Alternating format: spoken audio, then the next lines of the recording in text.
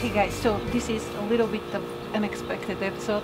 I want to show you something that just broke my heart. I about cried when I saw it.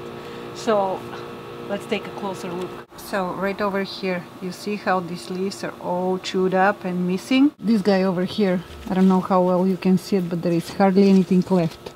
So what happened is I had tomato hornworms.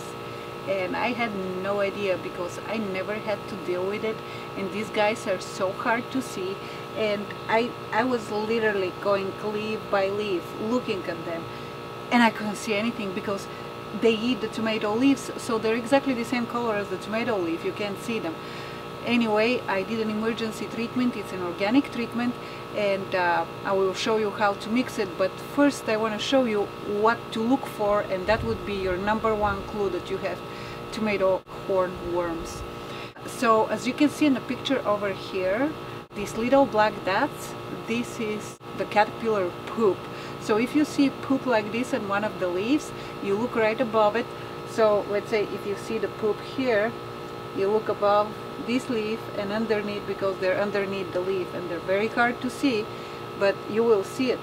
And yeah, this is what they're doing. They're eating your tomato plant and they're pooping on your tomato plant at the same time.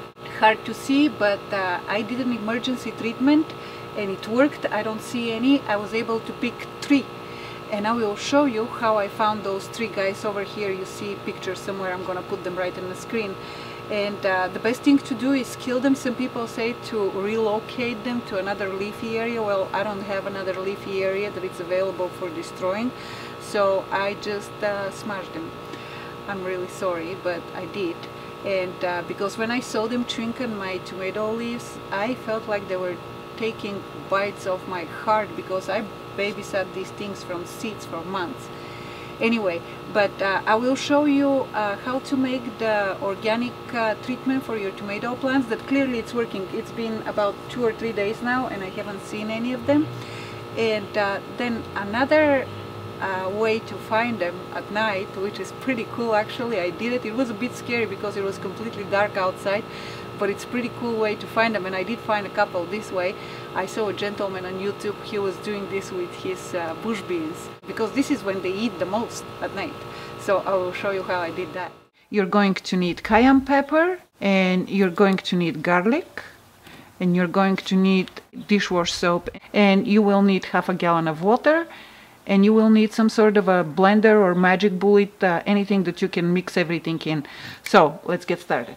So the recipe my mom gave me calls for 1 gallon of water and 1 teaspoon of all the ingredients. However, I'm doing half of the recipe because I don't need that much. So I'm going to do half a teaspoon of cayenne pepper. So I would assume this is about half a teaspoon of minced garlic. And I'm gonna add half a teaspoon of dishwash soap. And I'm gonna add just a little bit of my water so I can mix it up. Just about 1/4 of a cup, not too much. And now I'm gonna go inside and blend it, and I will be right back. So now I have it all blended. It doesn't look like much. It smells horrible. I think this is what keeps the tomato hornworms away. Anyway, but the next thing you have to do is you have to strain it, and ideally you would use paper coffee filter, one of those that fits in these things. But I don't have any because I don't use this coffee machine anymore. I only drink espresso now. So I'm using this one from the old coffee machine, but you can use cheesecloth, or to be honest with you, any cloth for that matter. And just because there's still particles in there and that are not gonna go through your spray bottle. So we will put this guy over here and run it through. And now you have to let it sit for an hour so all the stuff, the cayenne pepper, the garlic, everything can mix and dissolve very well in there. And I'm gonna go clean up my mess and I'll be right back. So it's been an hour and now I'm gonna pour my concussion inside my half a gallon bottle. Close it and mix it well. And now that this one it's all mixed, I'm gonna put it in my spray bottle. And let's go to the garden and do some spraying.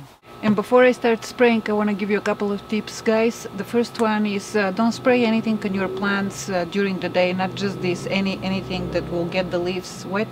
Don't do it when the sun is over your plants because it's gonna burn the leaves. Wait until evening time.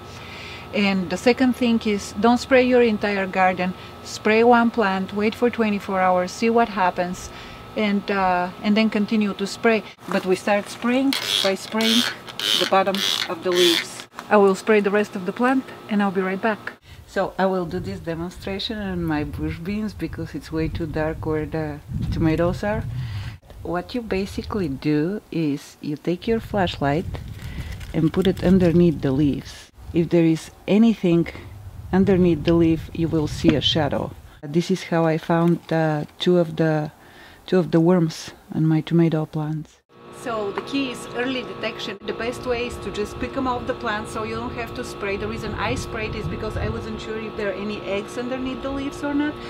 But it seems to be working just fine. I sprayed all the plants and didn't cause any burn. I was a little concerned about the cayenne pepper, but it didn't burn them at all, and they seem to be doing just fine.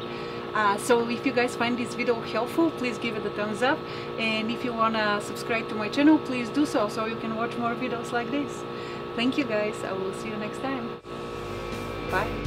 I mentioned about the curling of the leaves of my tomato plants, how that was caused by overwatering them. So